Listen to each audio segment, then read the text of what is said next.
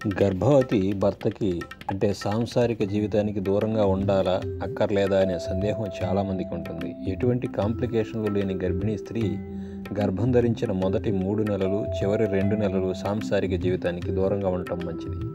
మొదటి 3 నెలల్లో అబార్షన్లు కాకుండా ఉండటానికి, చివరి నెలలో రక్తస్రావం కావడం లేదా ముందుగా ప్రసవించడం వంటి సమస్యలు రాకుండా ఉండటానికి ఈ నియమం సహాయంగా ఉంటుంది. అంతకుముందు అబార్షన్లు అయిన వారు, ఇతర కాంప్లికేషన్ ఉన్నవారు గర్భం ధరించినప్పటి నుండి 9 నెలలు భర్తకు దూరంగా ఉండడం, పూర్తిగా విశ్రాంతి తీసుకోవడం మంచిది.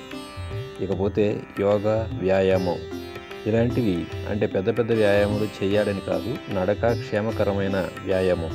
నిత్యం కొంతసేపు నడవడం మంచిది. నిత్యం చేసుకునే పనుల్లో వంగేవి కాకుండా మిగిలిన పనులు చేస్తుంటే కొంత వ్యాయామం అవుతుంది. గర్భవతి శరీరంలోనే అనేక మార్పులు సంభవిస్తాయి. వీటన్నిటిని తట్టుకునే శక్తినిస్తుంది వ్యాయామం. నొప్పులు తట్టుకునే శక్తికి, సుఖప్రసవానికి, ప్రసవించిన తరువాత శరీరం త్వరగా కోలుకుని దృఢంగా ఉండడానికి కూడా వ్యాయామం తోడ్పడుతుంది. కానీ ఏ వ్యాయామం గర్భిణీ స్త్రీ అలసిపోయేలా మాత్రం చేయకూడదు. యోగాసనాలలో సుఖాసనం, వజ్రాసనం, భద్రాసనం, పర్వతాసనం, ఉత్కటాసనం, గోముఖాసనం, చక్రాసనం, కోణాసనం వంటి పద్ధతి ప్రకారం నేర్చుకుని చేయవచ్చు. అబార్షన్లైన స్త్రీలు ఏ కారణంగానైనా పూర్తిగా విశ్రాంతిగా ఉండమని డాక్టర్లు చెప్పిన వారు ఎటువంటి పరిస్థితుల్లోనూ వ్యాయామం చేయకూడదు.